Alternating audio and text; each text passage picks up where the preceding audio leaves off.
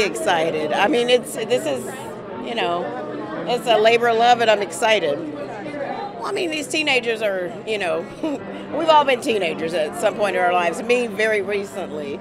But I think that's what's so relatable about Sue-Ann. I think we've all been on the outside looking in at some point, you know, especially as kids. We all feel like outsiders at some point. So that's why I think it's relatable. Oh, I'm thrilled for this lady here, for Octavia. This is a big movie for her, and it's something no one's ever seen her do before. It's very disturbing and a lot of fun, and I'm really proud of her, and I'm excited to be a part of it, because Tate Taylor and I have a tradition of I'm in every single movie he does. No matter if I cross in the background or say one line or whatever, it's sort of our fun tradition that we've done. And Ma was the last movie that we were able to do that with, because then we both got busy and I couldn't be in everything he did, but we had a long stretch there. You know, I'm going to see the movie for the first time tonight. I knew I saw some dailies along the way Tate shared with me, and it's freaky. It was very strange to see my friend play a part like this. It was really disturbing. It was kind of like, I was like, oh my God, this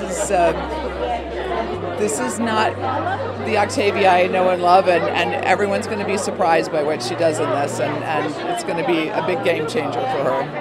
A psychotic woman played by Octavia Spencer, who likes to let high school kids party in her basement, and at the beginning it seems very innocent, but as we move later on in the movie, it's definitely not innocent. Yeah, I mean, you always are seeking to do something that makes you stretch and is a little different and scares you a bit, and nothing does that more than a psychological screwed up thriller. And then to be with my friend, you know, she was so frustrated with being offered the same role over and over, and it happens, and it was just so great when I met with Jason Blum and Blumhouse, and they had this script, and they embraced the idea of flipping it on its head. That was what was fun about the tone of this piece and the various themes and stories. You know, it's about mothers and daughters. It's about single parents. It's about, you know, making wrong choices and good choices. It's about being complicit. It's about survival. I mean, so with all those themes in a movie, you can usually find a place to plug in somewhere. So excited, so excited. I mean, you don't get a better combination. Oh, hey, Allison, casual. You don't get a better combination than Octavia Spencer and Tate Taylor. They've been best friends for 25 years, and their chemistry, like, oh, they're a dream team. It's such a psychological thriller. I think it's more on the psychological than on the, you know, paranormal activity. And it really leaves you thinking. There are a lot of little messages throughout the entire film that everybody can pick up on something different. Yeah. Yes. I think Tate just wanted to make sure it was so authentic that it came across for anybody who wanted to watch it. It would be a conversation starter for young kids, parents, a cool movie for, you know, teens, cool movie for young adults. It's just an awesome movie. I'm sorry. It's just awesome. I think everybody should go see the movie, and we made it in good fun. We made it to scare people, so enjoy it. Yeah. It's a really intelligent horror movie. It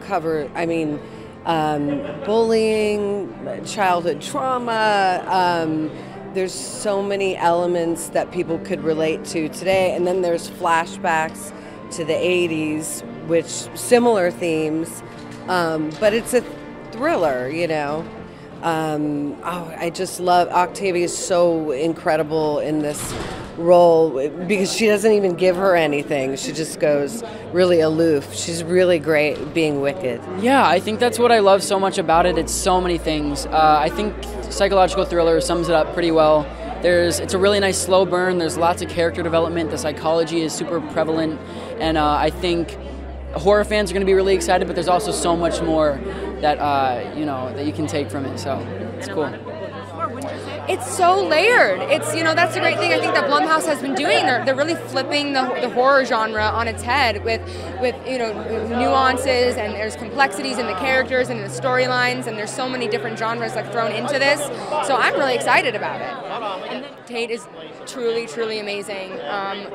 For this to be my first real set experience, and to have someone like Tate who is so encouraging and nurturing and like very generous and kind, I mean, it like ruined set, because I'm like, man, not everyone's gonna be like this. Like, Tate is one of a kind, and also he's a great chef.